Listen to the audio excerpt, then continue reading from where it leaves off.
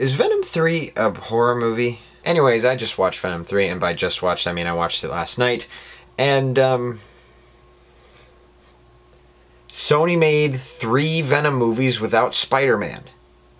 Wow. I don't like to be a hater on my channel, and I don't consider myself to be a hater. I consider myself to be a disappointed Spider-Man fan, because I was not a fan of Venom 1. I thought it was kind of lame what they did to the character. On my planet, I'm actually a loser. Yeah, one of the coolest Spider-Man villains of all time is apparently a loser. Cool, great. And at the time, it really took me a moment to kind of get into, okay, this is the Venom that they're going with. The buddy cop sort of thing. The romantic, you know, like rom-com, buddy cop, road trip sort of feel that these movies have. But that's all muddied down with like superhero epic stuff. And honestly, when it comes to Sony, that's the worst part about these movies. I don't like anything superhero related in these movies. I kind of just like letting the characters be, because then we hop over to like Morbius and Madam Web, where it's all boring superhero stuff that we've all seen. Like, superhero fatigue is sort of an over-exaggeration of what's happening right now. But it's true. I mean, people are getting tired of this stuff. And the only things that were keeping it fresh were technically the Venom movies, but I would more so say it was Tom Hardy and the Venom dynamic. But anyways, in my opinion, my favorite one was Venom 2. I think. I'm trying to remember it. It was just fun to see Carnage. I like Woody Harrelson. I don't mind that Cletus Cassidy was odd. I don't read the comics. I thought he was cool. So yeah, I like that stuff. I like this. Yeah. I gotta sneeze. But so I didn't really care about Venom. They were passable. But that was really disappointing as a Spider-Man fan because A, when Sony would use these characters, they can't be used in the MCU, or at least not for like some significant amount of time. So for example, we're not going to get Morbius in the next Spider-Man movie or Madam Web, which you pick D-listers. Why is this a problem? But Venom's kind of a problem because he's really cool. And we'll see what happens with Spider-Man 4. That would be really cool, but I want something street level. But now we have what seems to be the conclusion of the Venom trilogy, but maybe not be, probably not to be honest. Venom: The Last Dance.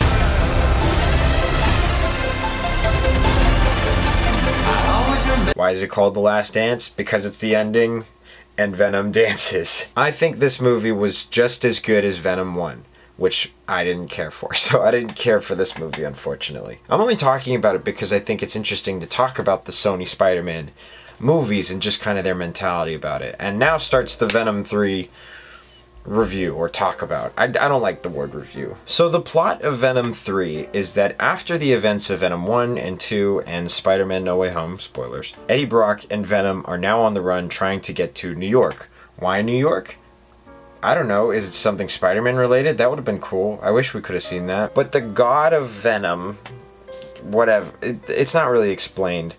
Null, who is like the Thanos of Venoms, sends a bunch of aliens to go kill Venom and get this thing that he has. It doesn't really matter, it's just a MacGuffin. And then there's another plot with like some CIA stuff, which was confusing, which I'll get into. And then there was another plot with a road trip, which I'll get into, which was confusing. To be honest, I think this movie was just very messy, and I really appreciate the attempt, but I wish we could just get like some villain stuff. Sony is so terrified to make their villains villains. Why is Morbius the living vampire sucking fake blood and helping? He's a vampire. This black goo demon from outer space shouldn't be like, oh, on my planet, I was kind of a loser. I hate that line. You want a good Venom movie? Watch Upgrade. That movie, oh, brilliant. Watch that movie. It's so good. That's Venom. I get that you're going in the Lethal Protector direction. I'm not a comic book reader, but I know that just means anti-hero Venom. Fine, whatever, you do you. But this, it's just all over the place, kind of like this video. Okay, here are my thoughts. Here are my problems with the movie. Number one, why wasn't Null the main villain? Why did Null have to send a bunch of aliens to go fight Venom? Why didn't you just do Null? Like, what? Why aren't you cutting out the middleman? Is it because you're building up to like a big main villain? And are we getting a Venom 4? I don't know. Like, why did you Like, it just feels like you were just waiting for something that's probably not going to come. And I'm not saying it's not going to, and I'm not saying it shouldn't. I'm just saying it didn't feel like there was more to the story. You ended it. It didn't feel like there was more to the story this movie. There's just like a bunch of loose threads in the movie, and I'll just hit on a few. There's an evil organization that is never specified. I thought we were going to get answers in the end, but I should have known. It's a spum movie. There's also a bunch of symbiotes, and I don't get what they mean. Why weren't they like recognizable ones? Now, I say recognizable ones. I can't name any of them. There's just nothing. It's just random. It's just cannon fodder.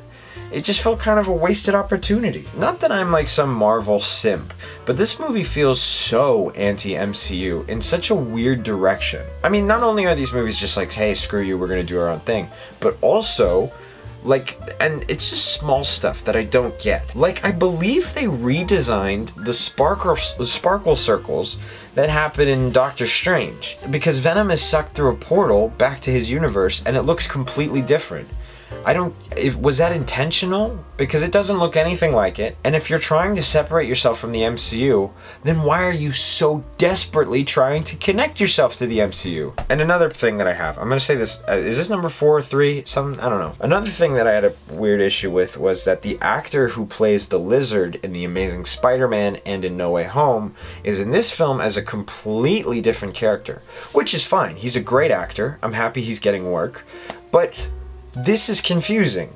Why is a former Spider-Man alum playing a completely unrelated character to the plot, to his former character, to anything? Because when I saw the trailer, I got excited because I thought the implication was two things. One, we were in the Amazing Spider-Man universe, and thus, two, this character was like redeemed or resolved or was saved by the Spider-Man in the MCU. And Venom didn't get that treatment. Venom didn't get to be fulfilled or anything like that. I don't know. I thought they were going to go in that direction, and we were going to explore Venom without Spider-Man. And I think that would have been so cool to see the difference of a character before he meets the person he's supposed to meet. I don't know, I'm saying a bunch of words. There's just such an explosion of interest there that really excited me. Nope, he's just some guy on a road trip. Next, like my favorite parts of the movie were when it was just Venom and Eddie talking to one another. Simple, easy, enjoyable. I would also say that the movie could just start at the Vegas scenes. You could cut everything before it and you'd lose nothing, which means that there's 30 minutes of this movie that's really interesting, or really like establishing anything. Oh my god, I have the codex and we need to stop this and we need to do this. This is what my character needs to do.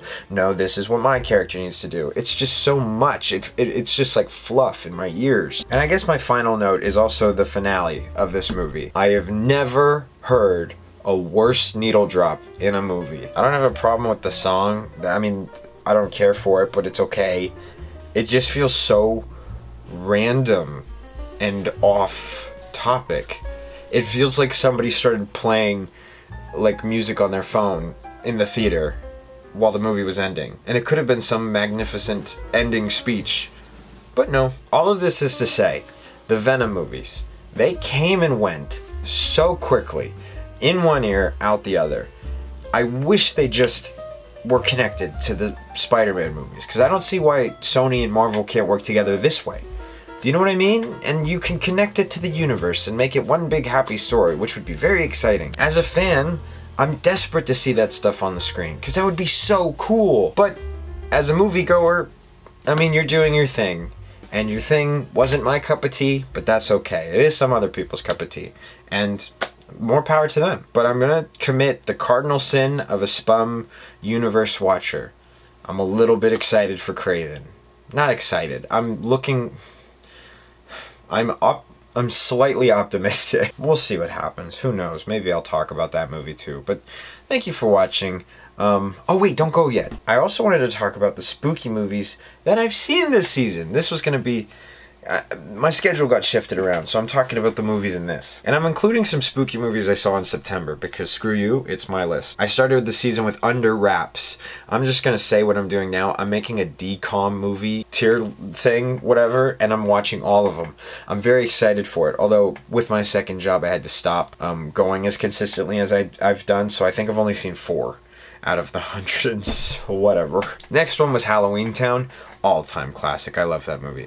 Should I move over? I should probably move over. Beetlejuice. I really enjoyed this movie. I can't wait for... well, I mean, I say I can't wait for Beetlejuice 3, but... I mean, they're probably going to make it. It made so much money, and apparently people are optimistic.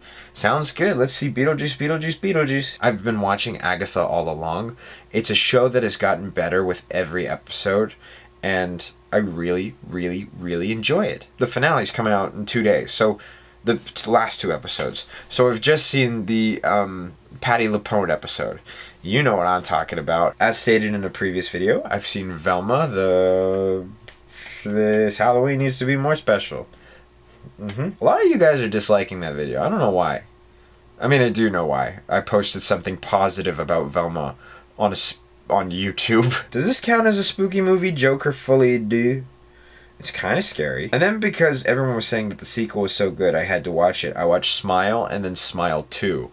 Great. I've been rewatching the Harry Potter movies. There's some spooky stuff. There's some ghosts. I made my friends watch Bodies.